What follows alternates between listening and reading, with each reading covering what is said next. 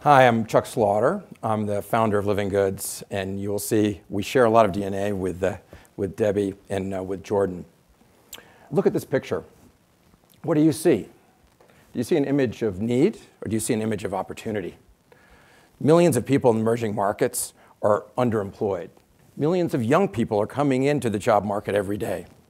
What we need now, I think more than anything, is a democratization of opportunity.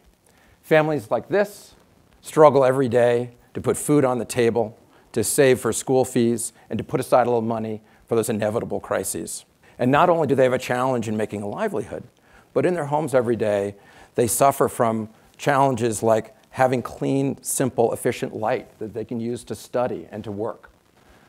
They suffer from choking indoor air pollution, from diseased water, and from a diet low in nutrients that's blocking the potential from their children to grow healthy and strong and thrive in school. But I'm an optimist. What I see in this room and what I've seen in the last 10 years is a wave of creative invention that has led to a whole range of new products and services that improve the lives of the poor, improving their life and saving money. Clean cook stoves, solar lights, simple water filters, and nutrient-rich fortified foods. But these products aren't getting to all the people who need them, are they?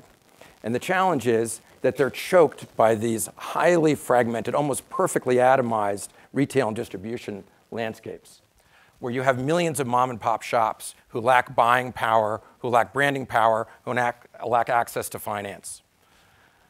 But again, I see opportunity. This is one of our Living Goods agents. Her name is Zameen, and she represents a new wave, a new generation of empowered entrepreneurs who are tapping into 4 powerful forces. One is microfinance. Another is mobile and mobile money. Then there's the rise of social media, and last but not least, the power of the direct selling business model pioneered by Avon and Tupperware. This is another Living Goods agent. She is selling the exact products you just saw every day. She's making a powerful living and making a powerful difference in the lives of her customers. What she's doing was inspired by the Avon model, which was started 150 years ago.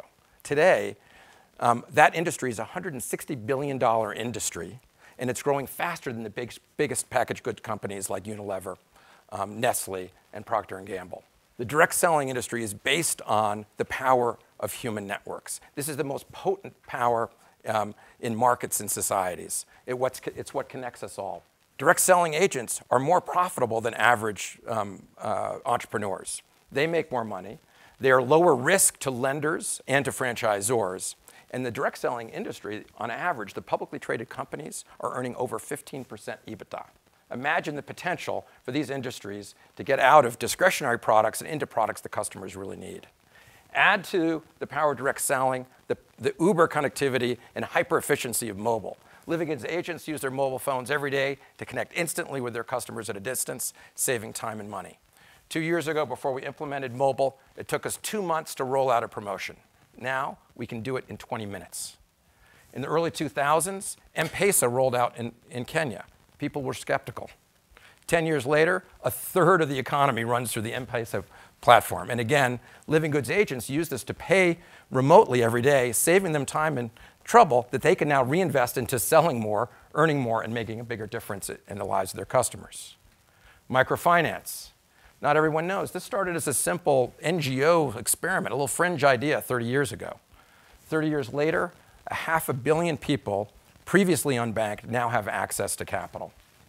Living Goods agents use microfinance every week to help sell products in simple weekly installments. People in these markets are incredibly resourceful entrepreneurs. Put these 4 forces in their hands, and they will create millions of high-impact, high-profit jobs. This is what excites me. Human networks. It's what we live for, our human connections, right? How else do you explain the explosive growth of social media? Imagine what the next generation of entrepreneurs are going to do with Twitter and Facebook, let alone the next billion-dollar startup that's sitting on the laptop of some 20-year-old in the back of this room right now. I'm tremendously excited. The woman in this picture, Grace, she has a bright future. You can see it on her face.